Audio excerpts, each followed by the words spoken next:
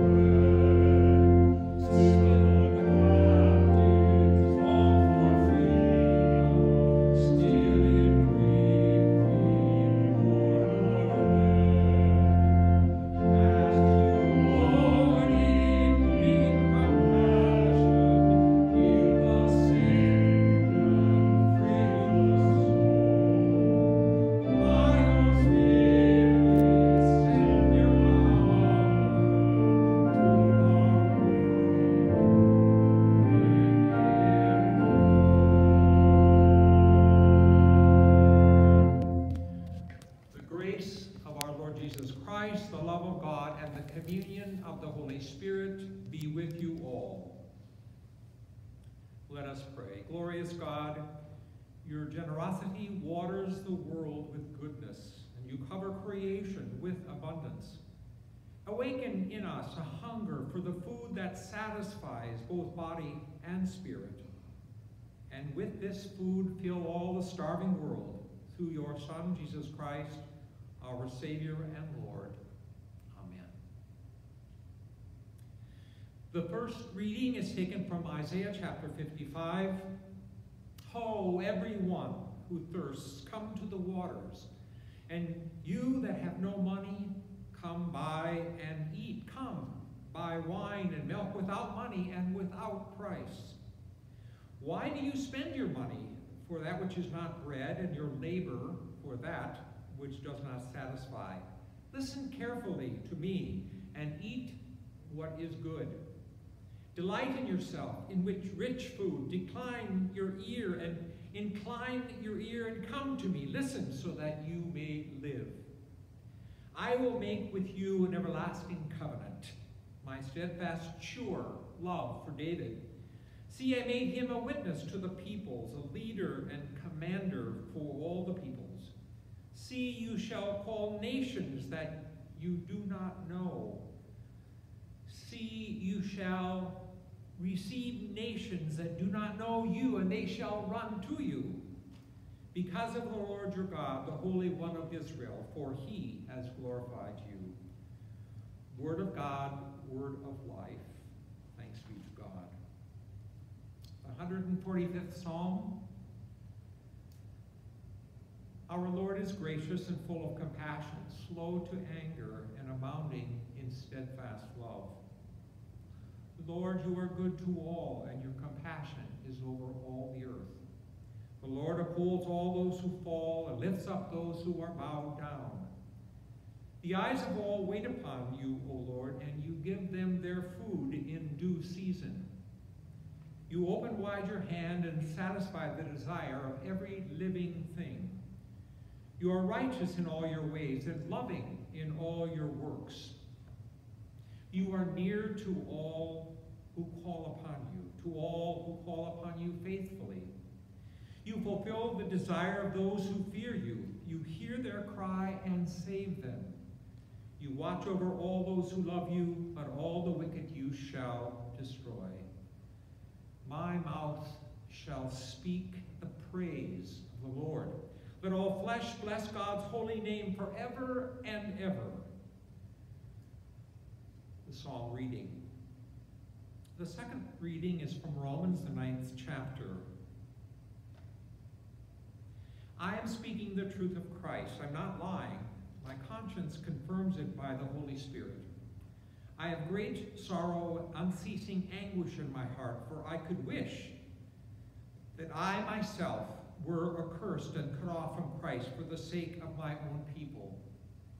My kindred according to the flesh, they are Israelites, and to them belong the adoption, the glory, the covenants, the giving of the law, the worship and the promises. To them belong the patriarchs, and from them, according to the flesh, comes the Messiah, who is over all, God blessed forever. Amen. Word of God, word of life. The Holy Gospel according to St. Matthew, beginning with chapter 14. Glory to you, O God. Now when Joseph heard about the beheading of John the Baptist, he withdrew from there in a boat to a deserted place by himself. But when the crowds heard it, they followed him on foot from the towns. When he went ashore, he saw a great crowd, and he had compassion for them and cured their sick. When it was evening, the disciples came to him and said, "This is a deserted place, and the hour is now late. Send the crowds away so that they may go into the village and buy food for themselves." Jesus said to them, "They need not go away. You give them something to eat." And they replied, "We have nothing here but 5 loaves and 2 fish. And he said, "Bring them here to me."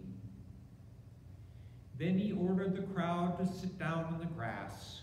Taking the 5 loaves and the 2 fish, he looked up to heaven and blessed and broke the loaves and gave them to the disciples, and the disciples gave them to the crowds. And all ate and were filled, and they took up what was left over, 1,000 men, 5,000 men besides women and children, and there were 12 baskets full left over. The gospel of the Lord. Praise to you, O Christ.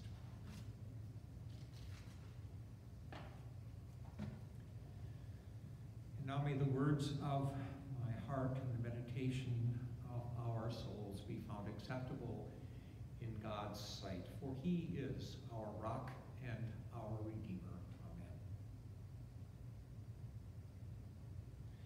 Well, it is early August. The year is more than half over, and what a year it has been.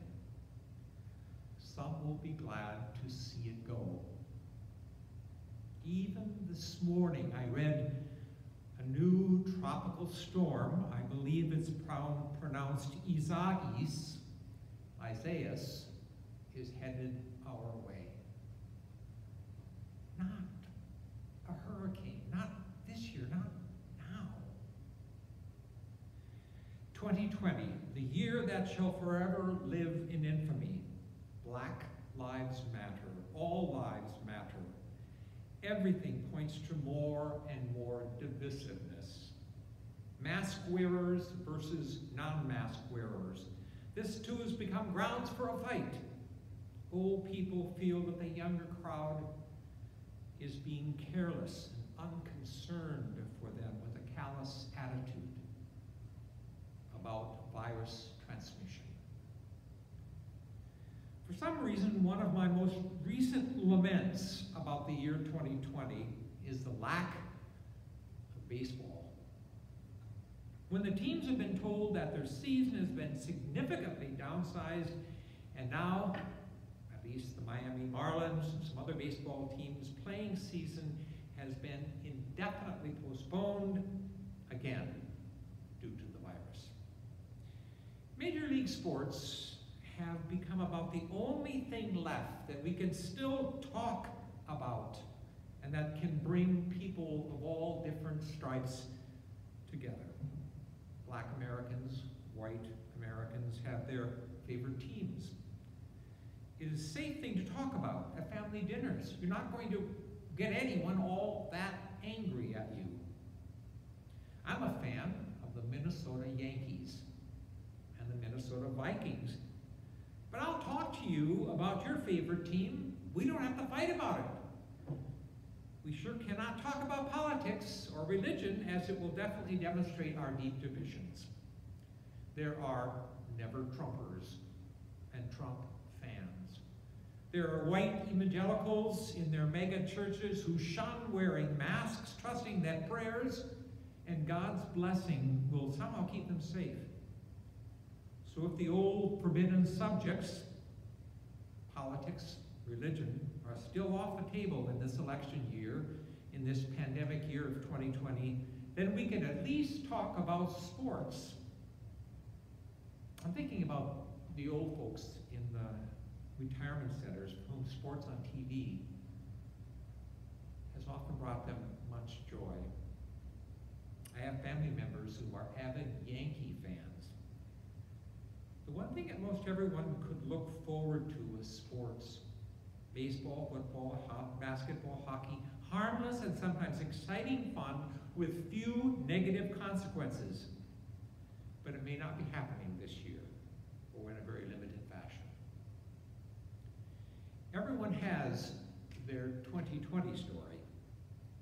Your story and your family's story may seem like it's worse or better than someone else's. But no one is immune this year from having a lament to share. Haven't seen my grandkids. I can't hear what people are saying through their masks. Our laments are real to us. Each one has to find a way to balance all of this bad with our deep down hopes and dreams. Where do we find the bread of life that will sustain and will carry us through even this year? In our darkest moments, we can feel that there is, for each of us, a deserted place where darkness seems to abound. So if you want to talk about being in a bad place, a deserted place, allow me to turn to the gospel for today. Jesus has just heard of the death of a dear friend.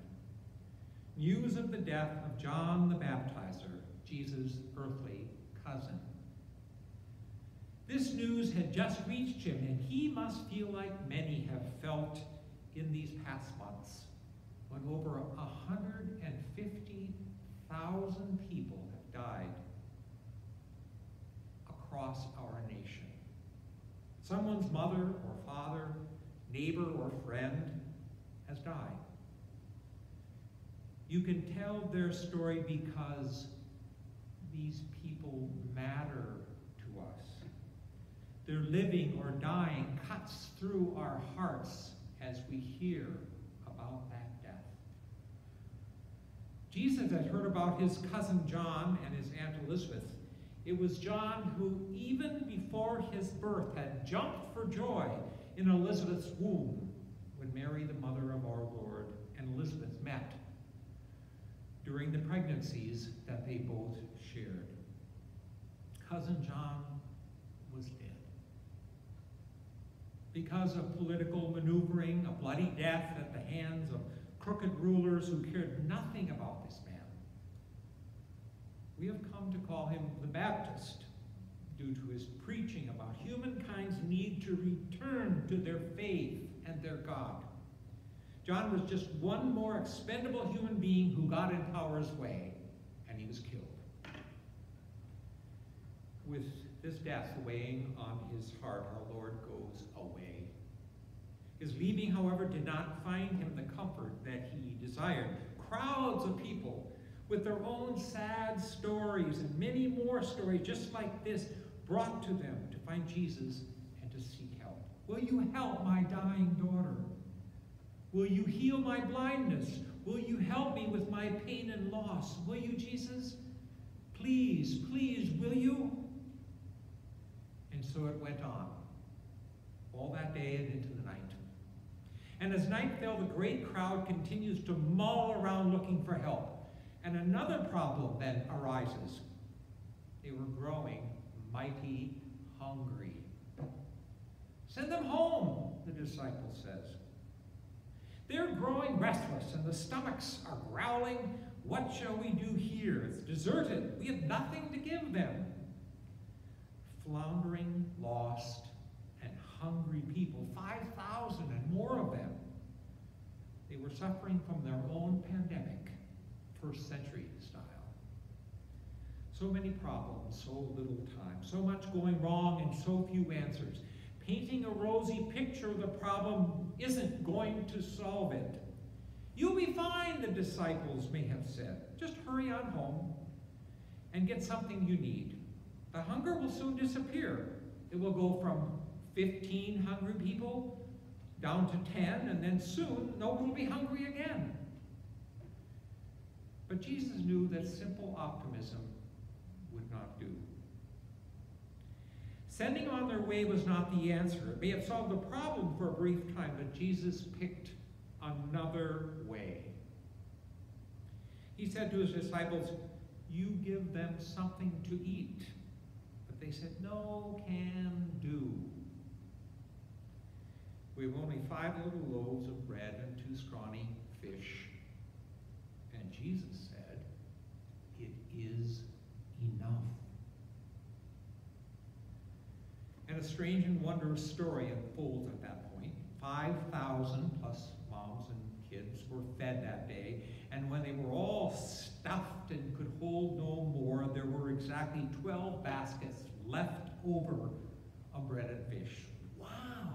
Do you believe that God can work a miracle out of the wilderness and the lost condition of our present pandemic 2020 year?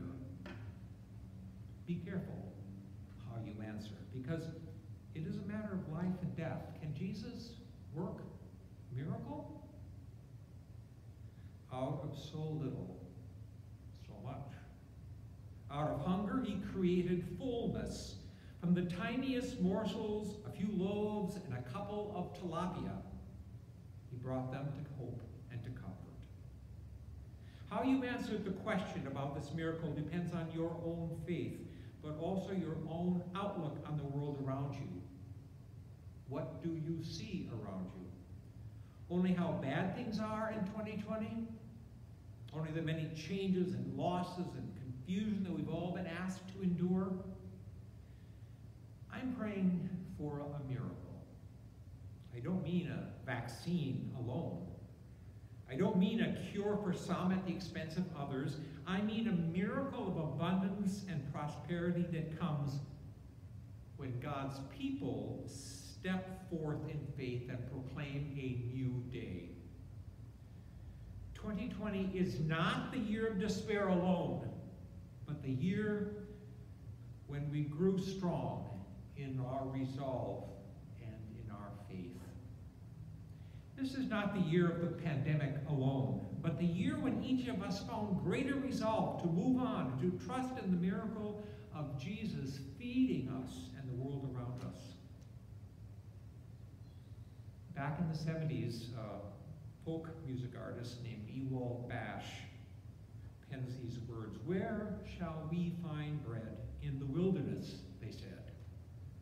"Where shall we find bread, or we die?" Well, there is bread in the wilderness and plenty to spare. in the wilderness and plenty to spare. Blessed be the name of the Lord. And now we are to teach it to our children, to our neighbors, to our friends.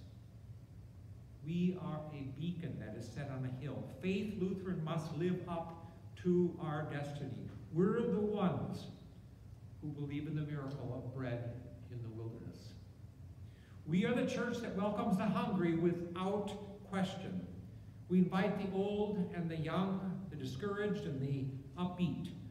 We offer an open door to Black Americans and white Americans and all other ethnic and diverse individuals who drive past, right out here on Geneva Road, drive past this building and wonder, what are they all about? We welcome the gay and the straight, the Democrats and the Republicans. We will be the ones that ask ourselves, how is our miracle going? Is there bread enough and plenty left over? Every day is a new miracle for those who live through these perilous times and still keep our hope in Jesus, who called himself the bread of life. He has asked us to create a culture of possibilities rather than inadequacy. Eyes are on us. The world is waiting and the young are waiting. What are you made of, Faith Lutheran Church of Sarasota, Florida? Let us strive to recall these words and be the miraculous influence in our day-to-day life on those around us, both young and old. The following words were written in 1954 and slightly paraphrased from a parent educator, family counselor named Dorothy Nolte. And they can teach us how important our own miracle lives are to so very many who are watching us. We can and we will move from a mindset of deficiency to one of sufficiency by providing a counter-narrative. We will see in ourselves, by the miracle of God, a worthiness, a compassion, and a connection to all who hunger and thirst. Listen to Dr. Nolte's words. If we live with criticism, we learn to condemn. If we live with hostility, we learn to fight. If we live with fear, we learn to be apprehensive. If we live with pity, we learn to feel sorry for ourselves. If we live with ridicule, we learn to feel shy. If we live with jealousy, we learn to feel envy. If we live with shame, we learn to feel guilt. But if we live with encouragement, we learn confidence. If we live with tolerance, we learn patience. If we live with praise, we learn appreciation. If we live with acceptance, we learn to love. If we live with approval, we learn to love ourselves. If we live with recognition, we learn it is good to have a goal. If we live with sharing, then we can learn that beautiful gift of generosity. If we live with honesty, we learn truthfulness. If we live with fairness, we learn justice. If we live with kindness and consideration, we learn respect for all people. If we live with security, we learn to have faith in ourselves and in those around us. If we live with friendliness, we learn that the world can be a nice place in which to live. These words, though written for children, these are words I believe are for all of us, trying to make our way and trust that God is working his miracle in us. Let us pray. Thank you, blessed Savior, for the promise that we will be your miracle in this place. There is bread in the wilderness and plenty to spare. We are called to share the bread of our Savior Jesus, the bread of life, bread of hope, bread of encouragement. Help us to share with confidence in our hearts that we too can make a great difference in this year, 2020. Amen. Let us sing together our next hymn, Let Us Talents and Tongues Employ. And I want you to especially notice that at the end of the refrain, which we sing twice, are the words, loaves abound. Loaves abound. Be sure to listen to that. I think it so beautifully reflects on this morning's miracle story.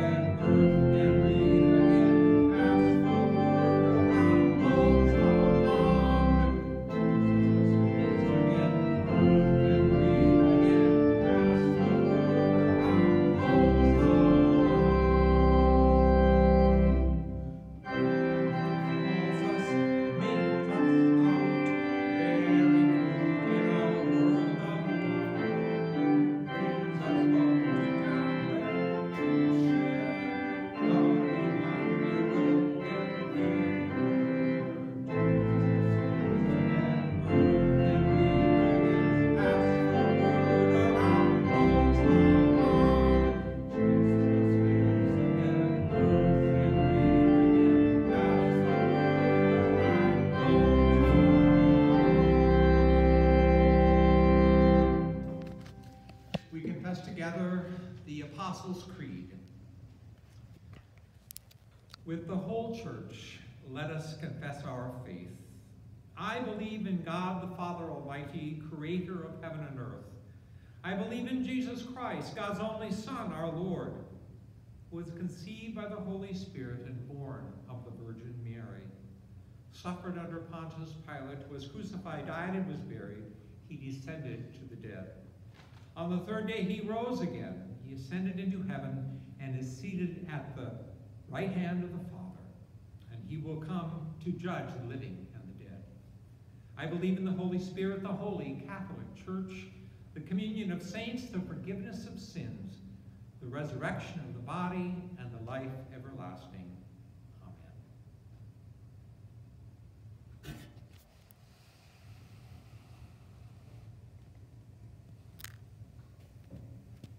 Confident of your care and helped by the Holy Spirit, we pray for the church, the world, and all who are in need. You take resources that appear to be meager, bless them, and there is enough. May your church trust that which you bless and ask us to share with the world, abundantly sufficient. Lord, in your mercy, hear our prayer. Your bountiful creation offers sustenance in the life for all creatures. Protect this abundance for the well-being of all. Reverse the damage we've caused your creation. Replenish groundwater supplies. Provide needed rains in places of drought. And protect forests from wildfires. Lord, in your mercy, hear our prayer. You offer yourself to all the nations and peoples of the earth, inviting everyone to abundant life. Bring the prophetic vision to fullness, that all nations will run to you, and that nations who do not know you will find their joy in you. Lord, in your mercy, hear our prayer. You open your hand and satisfy the desire of every living thing. Hear the anguish of tender hearts who cry to you in suffering, and please satisfy their deepest needs. Bring wholeness and healing to those who suffer in body, heart, and soul, and mind.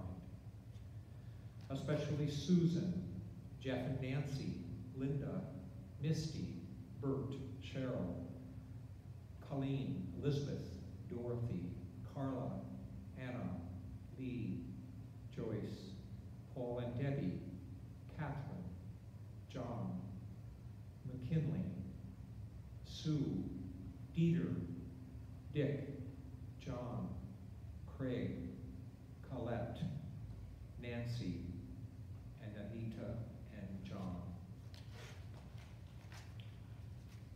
Lord, in your mercy, hear our prayer. You offer freely the fullness of salvation. Give our congregation, Faith Lutheran, such a welcoming heart that our words and the actions may extend your free and abundant hospitality to all whom we encounter. Lord, in your mercy, hear our prayer. You gather your saints as one, united in the body of Jesus. Bring us with all your saints to the heavenly banquet. We remember with love and thanksgiving the saints we have known, especially Cherry Meeks of our own congregation who passed this last week, but also St. Dominic, who in the year 1221 established the Order of the Preachers, the Dominicans, for his work in ancient times to bring the word to all people. We give you thanks. In the sure and certain hope that nothing can separate us from your love, we offer these prayers to you through Jesus Christ our Lord. Amen. God of goodness and growth, all creation is yours, and your faithfulness is as firm as the heavens. Water and word, wine and bread. These are signs of your abundant grace. Nourish us through these gifts, that we might proclaim your steadfast love in our communities and in the world, through Jesus Christ, our strength and our song.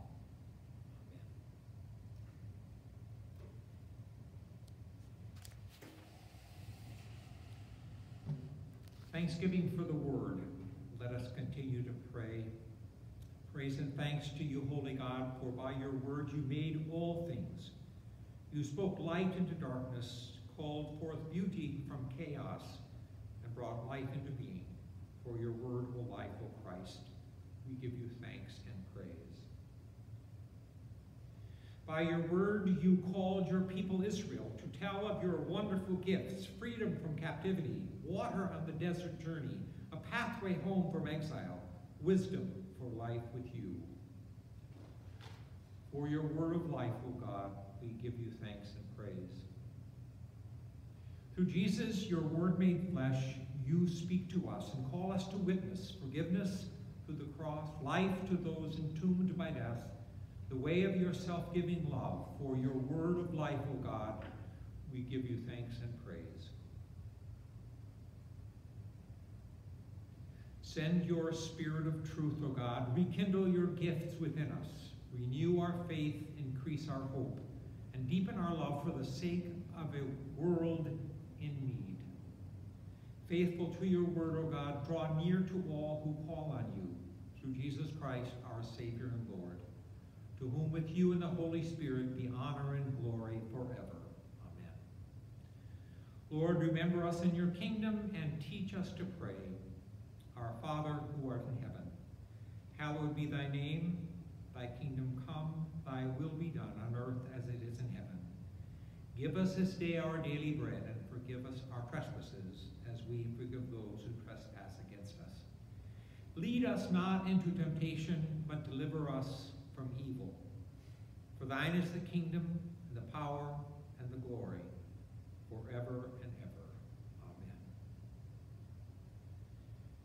neither death, nor life, nor angels, nor rulers, nor things present, nor things to come, nor power, nor height, nor depth, nor anything else in all creation will be able to separate us from the love of God in Christ Jesus.